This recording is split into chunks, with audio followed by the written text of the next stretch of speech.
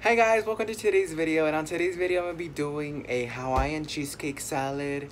So hope you guys enjoyed today's video, and if you guys do, don't forget to give this a thumbs up, subscribe, and comment any ideas down below. And today we're gonna be cooking, you guys are gonna be cooking with King Jr.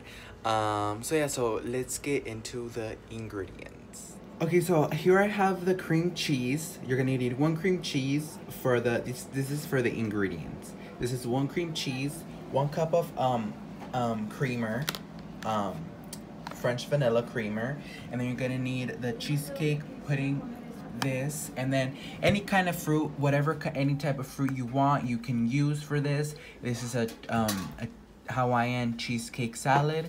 So I'm gonna blend this first, and then we're gonna add the pudding mix, and then oh my god, this spoon is driving me nuts. And then we're gonna add the this, and then we'll mix it up together. I'll bring you guys back once this is mixed. Okay, so now that that's mixed, I'm gonna add the pudding mixture.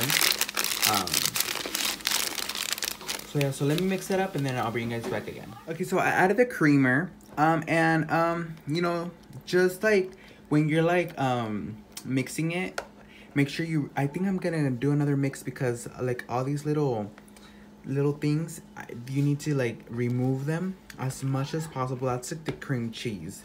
So let me give it another really good stir, and then I'll bring you guys back when I add this to the fruit. Okay, so now you're just gonna drain out your fruit, and then you can choose whatever fruit you want. If you want kiwis, if you want strawberries, you know, do you. I'm doing tropical today, like so I'm gonna finish doing the last one, and then once I start adding the mixture of the mixture, and then I'll bring you guys back. Okay, so the mixture's in, and now I'm just gonna give it a good stir. So let me stir it, and then I'll bring you guys back. So there we go. This is how it turns out, the fruit salad. I haven't tasted it, but I'll taste it later, because I do have people coming over and I can't really pick at the food. But this is how it turns out, and I will let you guys know in the comments down below if it tasted really good. It looks really good, and I've already made this for Thanksgiving once, and it was really good. So yeah, so hope you guys enjoyed this little recipe of the day. Hey. So that was a cheesecake salad. Hope you guys enjoyed.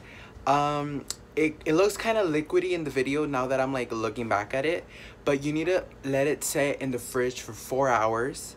So the liquid could get like hard, not hard, but like thick.